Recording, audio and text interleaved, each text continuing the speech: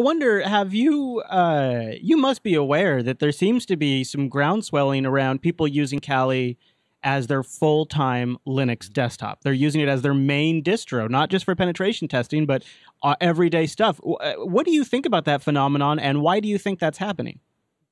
I think that's happening because Kali Linux has just turned to be a very stable and reliable operating system, and very, very flexible, often more flexible than other distributions around there. So I can definitely see that happening. I mean, we support the latest kernel in each release, so you usually find that Kali has better hardware support than more traditional operating systems, say.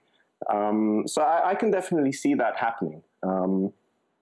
It doesn't surprise me. It doesn't surprise me to hear that. It seems to me, though, that a core component of Kali Linux being so widely adopted, not only for penetration testing, but also for desktop, is you are doing, your team and you are doing an exceptionally good job of keeping the distribution current and relevant. So one of the things that's happened in previous penetration testing distributions is they make a really big splash with a lot of really great tools, but these tools deprecate and new ones are created very rapidly. But yet Kali has managed to stay up on it, and I can't imagine that even with the team of that you have, how does everybody manage to figure out what's the best stuff to keep putting into future Kali releases? Because that, I think, too, plays a key role in its popularity.